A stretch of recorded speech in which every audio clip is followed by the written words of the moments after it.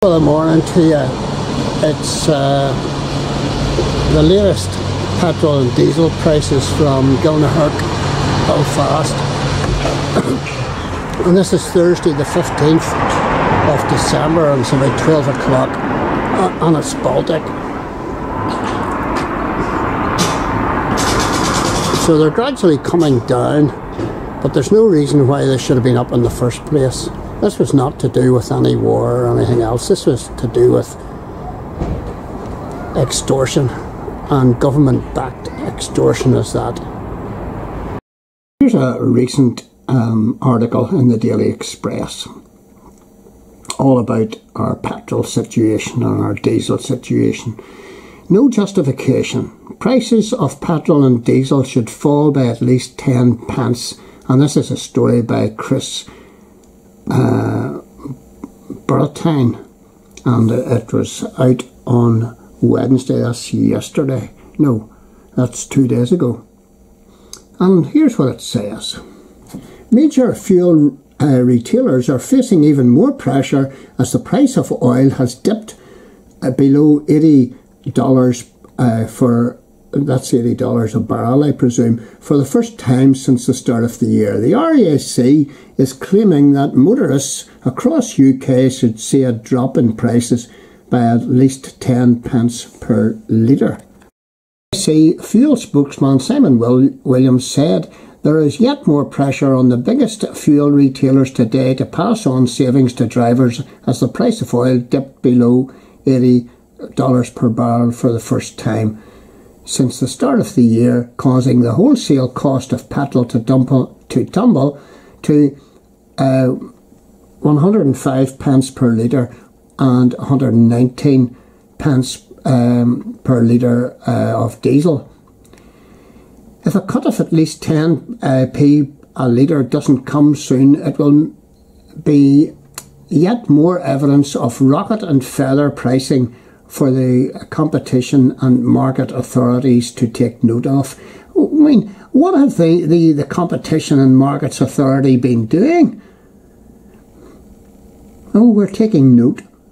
The disparity between average pump prices at 158 pence for petrol and 182 for diesel, and remember this was Wednesday, and their wholesale equivalence is truly shocking.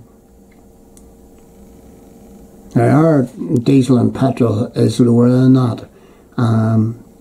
Even taking into account major retailers' buying circles, we can see no justification for them not cutting their prices significantly. Mr. Williams said that this failure to reflect falling wholesale costs over multiple weeks at the pumps is totally unreasonable.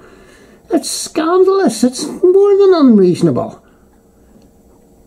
Whenever you have smaller independent forecourts charging far less than the big four supermarkets, and we all know who they are. Oh, every little bit helps. Oh, but we'll just steal money off you via our pump prices, which buy far larger quantities of fuel on a far more frequent basis. It has to be a cause of major concern. It's been a cause of major concern for the last months, year. Something badly needs to change to give drivers a fairer deal at the pumps, and everyone will be looking to the CMA to instigate this. Why have they not instigated that already? Oh dear, oh dear, oh dear. It goes on. While our data shows there were clearly issues with rocket and feather pricing over the pandemic, the situation is 10 times worse today. 10 times worse. What's more, it really isn't the case that volatility brought about by the war in Ukraine is to blame for what's happening now, as wholesale prices are now so much lower than they were 9 weeks ago. On top of that, despite the average price of petrol and diesel falling by 6 pence a litre in November, data from the RAC Fuel Watch shows that the reduction on the country's forecourts should have been at least twice that. Didn't happen. According to the RAC, unleaded came down from 165 to 159, while diesel dropped from 190 to 183, saving motors £3 a tank. It now costs £91 to fill up a 55 litre family car and 101 for a diesel, similar diesel.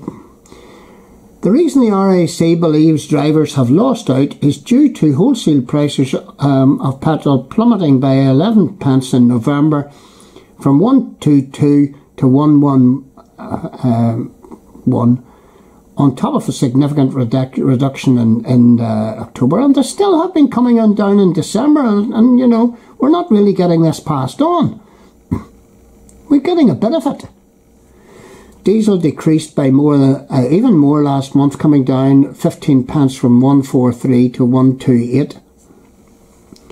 Taking an average of household prices for last week, November, well, this is a wee bit out of date, 21 to 25, the RAC believes petrol should really be at an average of 146 and diesel 169.